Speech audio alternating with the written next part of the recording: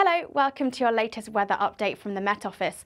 It was a very cold and frosty start this morning, down to -11 in some places, and that cold weather's likely to stick around as we head through this evening. Plenty of clear skies around, some coastal showers, perhaps turning wintry over any high ground if they come inland, but for many of us a dry night with plenty of clear skies, and another very cold night too, perhaps even colder than last night, as low as -10 or -12 in some localised spots, but generally around -3 or -4 in towns and cities.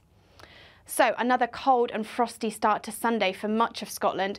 Some coastal showers perhaps skirting their way a little more inland across the east, again turning wintry over any high ground. But northern and western Scotland definitely seeing the best of the sunshine and plenty of blue skies here through Sunday afternoon. Despite that sunshine, it will be another very cold day. Temperatures widely in the low single figures, but perhaps staying below freezing in some localised spots.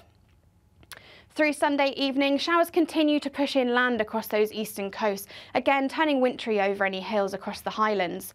As we go through into the start of Monday, showers continue to push their way inland across the east, with western Scotland definitely seeing the clearest skies, perhaps some patchy mist and fog to start on Monday.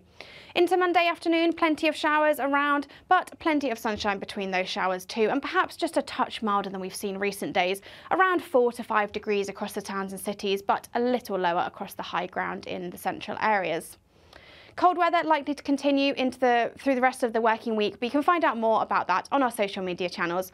And don't forget to subscribe to YouTube to never miss a weather update. Bye bye.